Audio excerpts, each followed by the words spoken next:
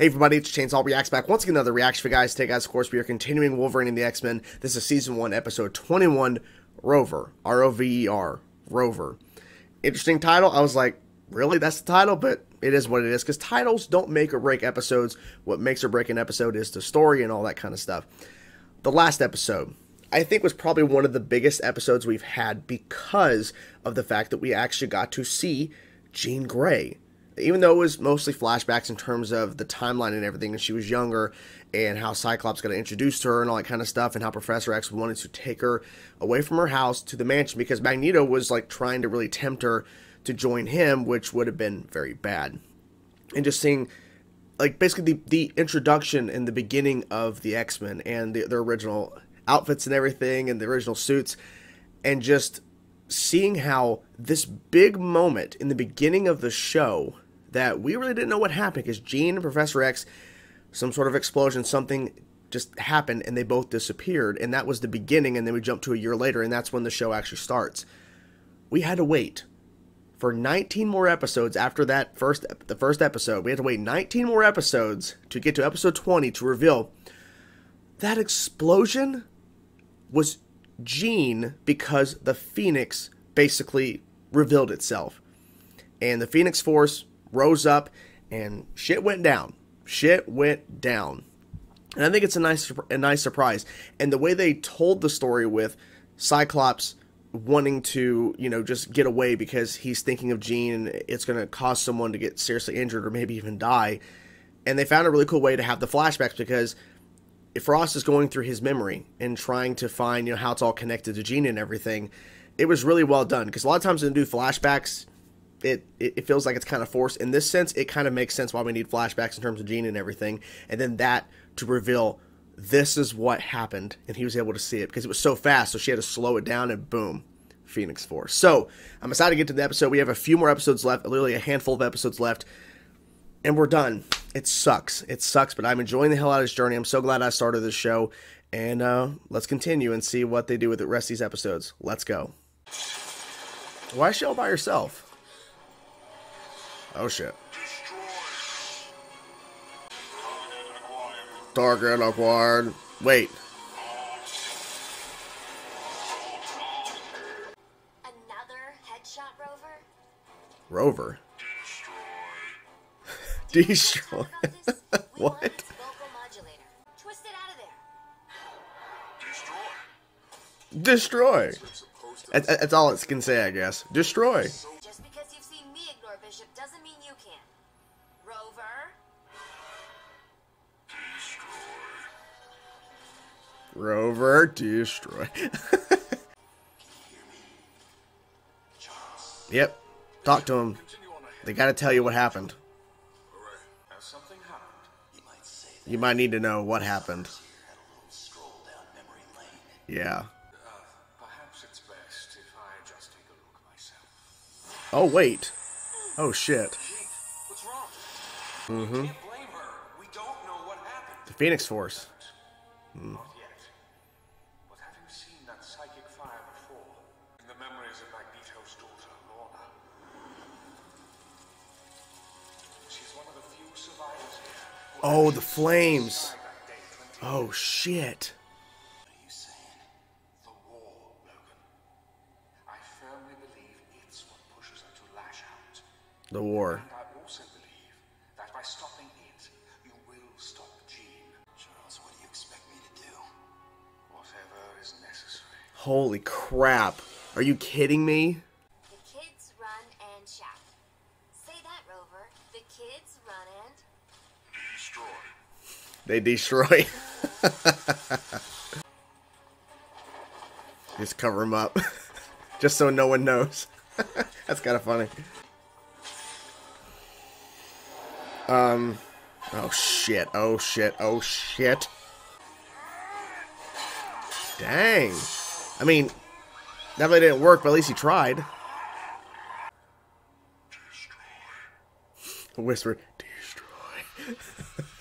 I'm liking this Rover. I'm liking this Rover character. There's nothing there. Don't look behind the curtain.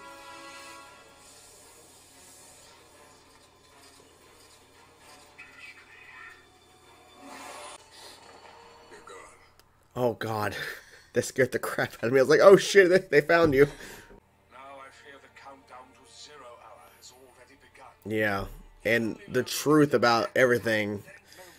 It would possess a record of events dating back to perhaps even its creation. And then you could tell Wolverine. Uh-oh, you're eavesdropping. And his life was worth more than some crazy plan to help him. I don't need your permission. It's helping everybody. We're leaving in time.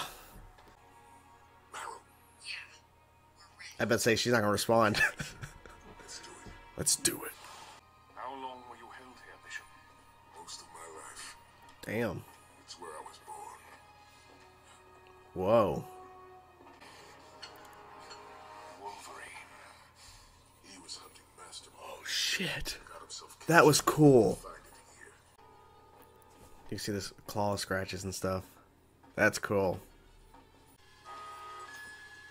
Marrow, Can't get a thing out.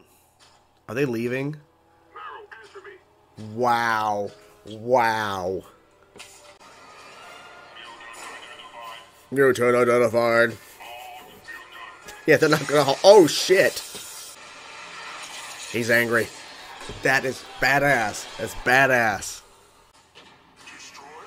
No, Rover, Destroy? you That was can't. good. You won't survive it. The Sentinel's turning around and going, how the fuck did you get in there? Halt, mutant. Hey, you came back. Nice.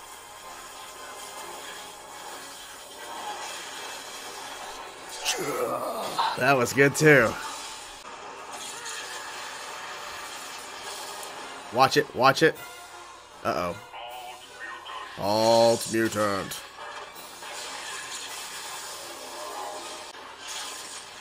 Damn. Damn. That was cool. Ooh.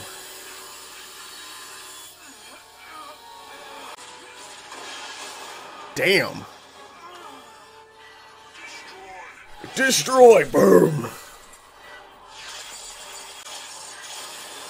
Shit.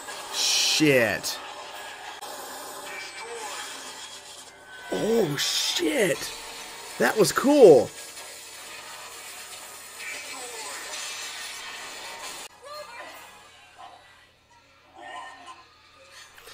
Run. Holy crap. Wow. Through great sacrifice, a fiery tide will overtake the Earth beginning at exactly 9:43 p.m. Jesus. 8 days from now. Oh my god. What? Shit. Tell Master Mold I can lead him to Charles Xavier. Oh fuck. Come on. After seeing this episode, I love the title now. I love the title. Rover. Holy crap. Rover was so cool. And I feel so bad. I should have known when they introduced a Sentinel that is actually working with them in the future. And always says, destroy. And he says that word in different, like, tones or whatever. Destroy. Destroy. Destroy. Even whispers, destroy. It's so funny. I should have known they were going to go the direction of Rover was going to sacrifice itself, not himself, because it's not a human, it's just a robot, but sacrifice itself for them, for basically getting the information they need. And it's so crazy because this episode, I didn't know what to expect going in, and it was another big episode because, number one, Xavier now knows, and I'm glad they did this, they didn't waste any time. Xavier knows what exactly happened. It wasn't really the war, it was Jean. Jean destroys everything. It's all Jean. Like wow. Such a cool reveal. And actually they teased it when they had the flash forward. I forget what episode it was, but they had Magneto's other daughter. What was her name? Oh shit, what was her name? I gotta look it up. Hold on one second. Lorna, that is the name, aka Polaris. I think I was saying Polaris, and I think that was like the incorrect pronunciation, how to say it. But they teased it in the flash forward when Xavier saw in her mind what happened to Genosha and what happened to Magneto. Fire. I didn't see the connection. I didn't see the connection, but that is such a cool way to tease and kind of hint, but you have no idea that that's what they're hinting unless, you know, you instantly thought, oh, Phoenix when you saw fire, but like, it didn't connect for me. Holy shit. But so Xavier knows. So they go through this whole mission in the flash forwards, which, you know, the flash forwards have been pretty interesting in terms of the story, but I've always been more interested in the present just because they're having to try to prevent all this, and they're trying to go through basically trying to stop this war and slow it down and prevent it, or whatever they have to do. Like, there's so much stuff going on because they have to change the future. So it's a lot of pressure on the present, what's going on with the X-Men. So, but with this, it was so damn cool because the fight sequences in the future were so awesome. They were so cool. And having them go to the original Sentinel base that had Master Mold's like old like tech and old like machinery that gave them the information of when exactly this all happens. Because right now, in the present, they have no idea when things are going to get bad. And it turns out it's not in a couple of months. It's not in a couple of years. It's literally, I think they said 8 days. It is right around the corner. And the thing is, and I found this fascinating and so interesting because I did not expect Xavier to go this direction in terms of his instructions to Wolverine. But when Wolverine and Cyclops were both talking to Xavier, he froze Cyclops. He froze him so that they could talk privately, Wolverine and Professor X. The truth is that it's actually not the war, it's Jean. Because Jean was, like, her mind was racing and she's in this state of, like, things are just getting a little too hectic. And Xavier didn't really know the true range of her powers, her abilities.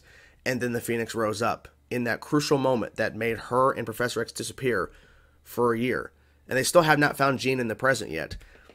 And they're going to have to get to that. They're going to have to now because it's because of her why everything goes the way it goes. Like, crazy. And then telling Wolverine, Professor X says, do what you have to. Like, understanding that Wolverine might make a decision that will greatly affect people's lives in terms of the X-Men. And we know what that means. I don't think they're going to go that direction. I don't think that's what's going to happen. I could be wrong, but that would be a very ballsy move if this show went the direction, and it's a kid's show, so I don't know if they would actually do it, but to go the direction of Wolverine might have to sacrifice her, or she might even understand it can't be stopped. I don't know, because if they go the direction of where it cannot be stopped and Wolverine has to make that decision, that's a crazy story point. I almost said reveal. It's not really a reveal, because the reveal is like some big surprise. Like, but if we're leading up to that and it could go either way, I feel like it's going to get to the point where it can go either way. We don't know what's going to happen. I hope we see the outcome of it because we only have a couple episodes left. So I would assume that it's going to be covered in this season. I would hope. Holy crap. Just seeing all the fight sequences in the future with Rover, I wasn't shocked that her name's Marrow, right? Yeah, Marrow. I wasn't surprised that she wasn't too fond of Professor X in this episode because they've already, established that before, where she felt like they shouldn't be risking their lives for him because they're all coming after him, all the Sentinels and everything, and Master Mold, they're coming after Professor X. Of course they are. He's a very powerful mutant. He was supposed to be dead, and he's alive. So of course, it's very risky, having him, but they need to have him there so he can go talk to Wolverine and whoever in the present timeline, his past 20 years in the past. So they need to coordinate and work together because Professor X could not be doing this all by himself with what's happening now in the future. He couldn't. He needs that team. He needs those people to help him out.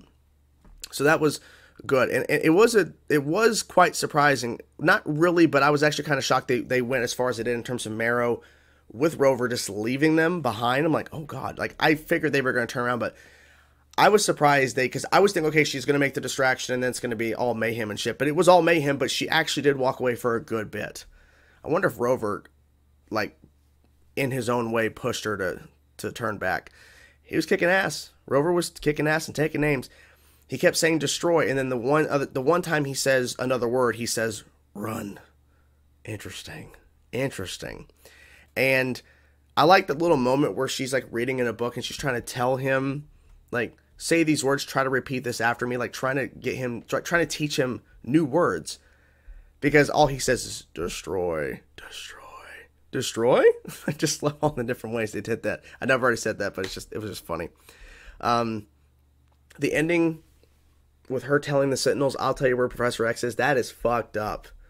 Not surprised, though, but you do realize that Master Mold is not going to spare you just because you're telling information that Master Mold and the Sentinels need to know. She's still going to get captured. It was a cool little reveal, too, about how Wolverine actually took care of Bishop. I think they already mentioned that previously, about a little bit about it, but they actually went in a little more detail and actually showed him a little bit into the future of the timeline and everything.